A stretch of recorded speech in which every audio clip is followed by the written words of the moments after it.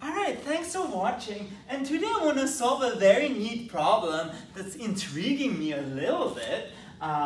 Because at the end you'll see there's an interesting phenomena going on, and I personally don't know really why this works, but it's very nice. So consider the following function, f of x1, x2 up to xn, which is just square root of x1 squared plus dot dot dot plus xn squared. And the first question, not too bad, is find all the partial derivatives of f. So find fx1, fx2, dot dot dot up to fxn. Okay, that one, as I said, not the worst problem in the world. So you calculate the derivative of this with respect to x1. So x1 squared plus dot dot dot plus xn squared. And again, all this means is you differentiate with respect to the first variable and leave everything else constant. So you do 1 over 2 square root of x1 squared plus dot dot dot plus xn squared.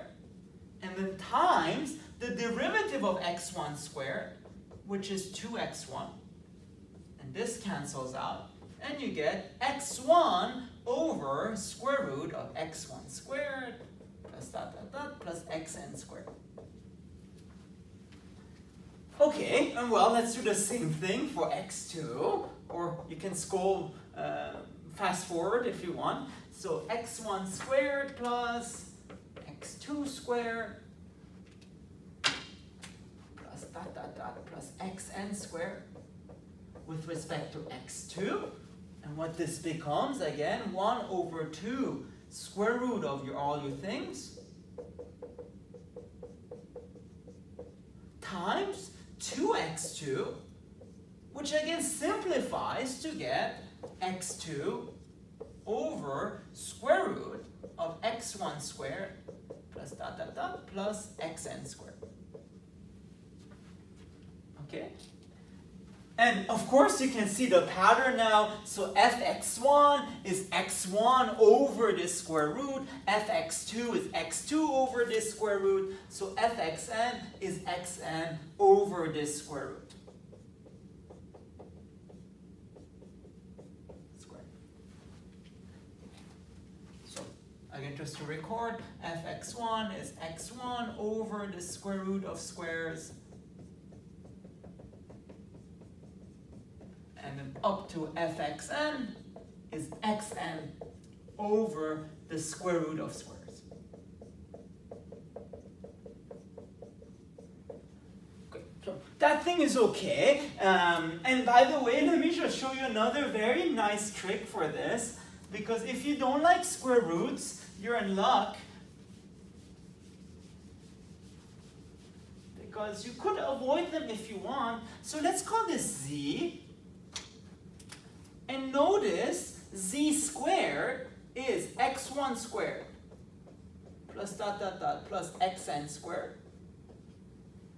And if you want to find z x1, just use the chain rule. So differentiate this with respect to x1.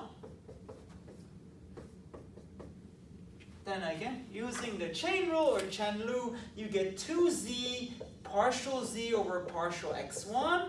That just becomes 2x1. This cancels out, which tells you partial z over partial x1. That's x1 over a z. And z, I would like to remind you, is x1 over square root of x1 squared plus dot dot dot plus xn squared. And similarly with every other thing, right? Zn would be xn over whatever square root you have. Okay, now this is still interesting. The stuff that intrigues me is actually, and I wonder if there are more general conditions for which this is true. Kind of why does that work? Okay, so remember we had our function f to be square root of this thing.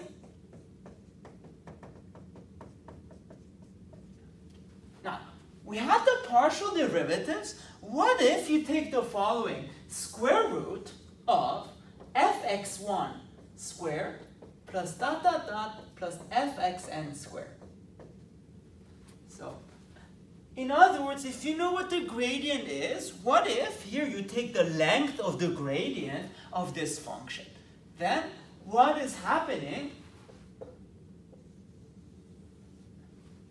Okay, then fx1 is x1 squared over, so in other words, you take x1 over this squared, so you square everything, and you get x1 squared over x1 squared plus dot dot dot plus xn squared plus x2 squared